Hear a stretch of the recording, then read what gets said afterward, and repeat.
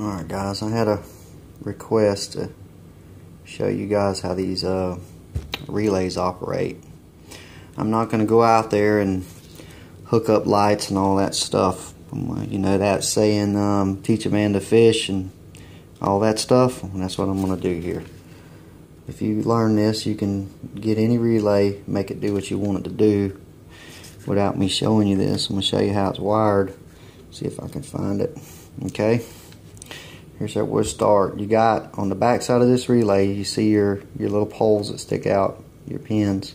Each one of them pins has a corresponding number and a letter sometimes, but numbers. If you flip it over, you can find number 30, number 87, 87A, 85, and 36. And most of them are wired this way.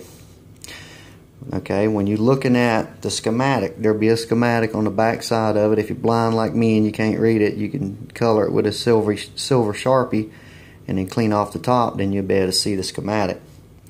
But what you're going to see is this. Let me move it a little bit more. Okay, try this. Alright, this is what you'll see.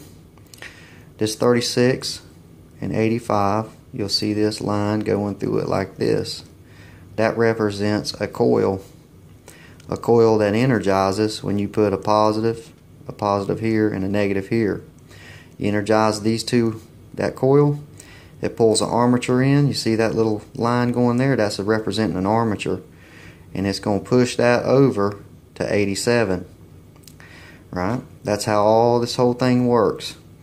You have a switch. Say if you had a switch inside the Jeep, you had 85 grounded, you put voltage to 36, it's going to push this lever over to here and put 30 to 87. And when you let go of it, when you switch it off or take voltage from 36, it's going to back over. That'll be the clicking sound you hear.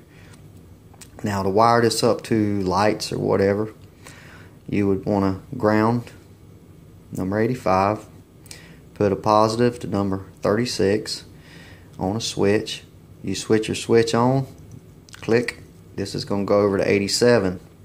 So then how you would run your lights on that circuit would you would be putting your battery volts to this, 12 volts fused to number 30. That'll be your input. As soon as you switch your switch on, this is going to flop over to 87 and turn your lights on. And when you turn your switch off, it's going to go back over to here. They're going to cut off. That's as simple as it is, guys. If you flip the relay over and you look at them, you can go grab one right now. You'll see what I'm talking about.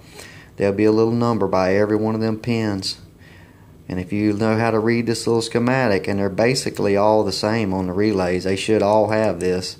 And like I said, if you can't read it, color it with a silver Sharpie and then clean off the top and you'll be able to read it. But 36 will be positive from the switch inside the Jeep, and that don't pull any voltage whatsoever, hardly, like maybe an amp if that, to switch this.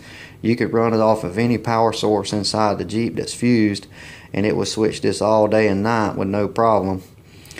But switch to here, positive, battery to here.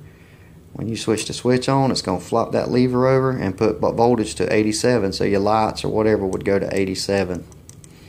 And that's how that works, man. Let me see if I can focus this little one. I got one. This is one of them big square ones. This is one I got out of the junkyard, just a spare one in my Jeep that I use whenever I need one. Let me see if we can see them. It didn't want to focus a while ago when I was trying to do this. Let me see if I can get it focused. I'll show you what I'm talking about on those numbers. Let me see. I can't make it out, but see them right here? Let's see if I can get over here with my pointer. See that faint bit of number right there?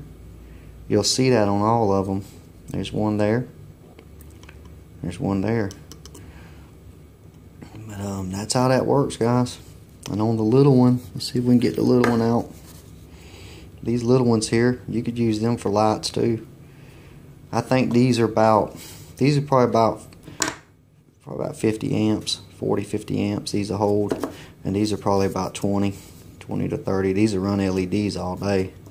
Let's see if we can get a focus on that. See, it's the same type of deal. Same type of deal. There's your little coil right here. That's representing the armature. Same thing, positive, negative. Energize that coil, switches it right here, bam bam. So your power on this one too would be 30. That'd be your voltage from your battery, and when you flip this on, it goes down to 87. As simple as it is, man. You get you one of these and you play with it, you know, test it out. But if you wire up your lights with these, it'll work way better, which is, you know, the way you're supposed to do it. Most of your switches you buy in the store today ain't worth a crap. Just look at there, Armor-On, made in the USA. I didn't know that.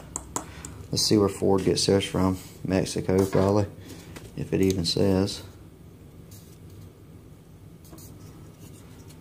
But like I said, you know, these relays, you can grab them out of anything. They all wire up the same. Just these, the smaller ones are a little bit tighter on your connectors. Oh, and all you gotta do is get you a spade connector, a female, slide him right on there, bam bam bam, make you up a light circuit, and you ain't got to buy that harness. You can go buy these brand new, but usually you get them out of the junkyard, and they don't use the capacity of them in vehicles, so they stay pretty good, you know. I just keep them in my Jeep just in case, you know. I grab them when I go to the junkyard. But anyway, this was for one subscriber wanted me to show this, and I'm sorry, but I really didn't write it down who it was, but maybe everybody can learn a little bit from it. But that's how that works, guys. Y'all have a good one. Don't let the forums get you down, and talk to you later.